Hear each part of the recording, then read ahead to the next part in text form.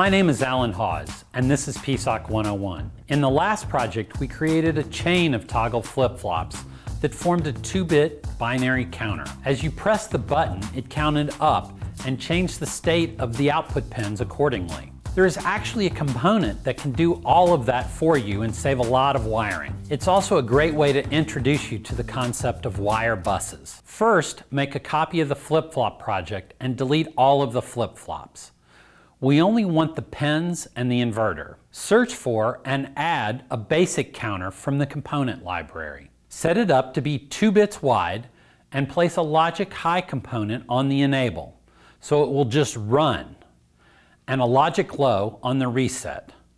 Lastly, connect the inverted switch signal to the clock input of the basic counter so that it will count button presses. Now we need to wire our 2-bit output to the red and the green LEDs. You'll immediately notice that the wire is really thick.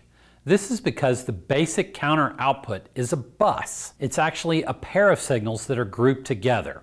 When you wire it to the LED pins, you get errors about mismatched sizes.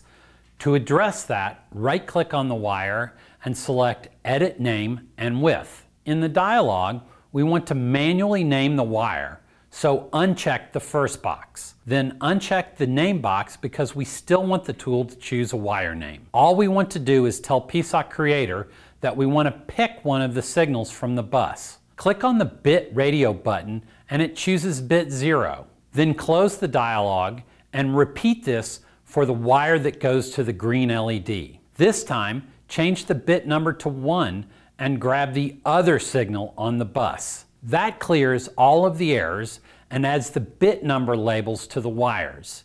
You can move the labels around relative to the wires in order to make things look nice and neat. If you get errors about having no input on the pin_blue, it's because you had previously enabled a hardware connection on that pin and you're not driving it in the design.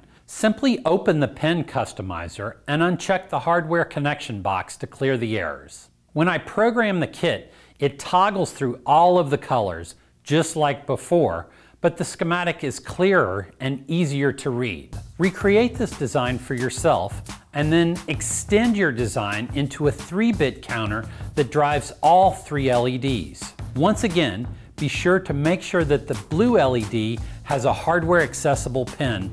This will enable you to connect it to the counter. As always, you are welcome to email me at alan_hawse@cypress.com.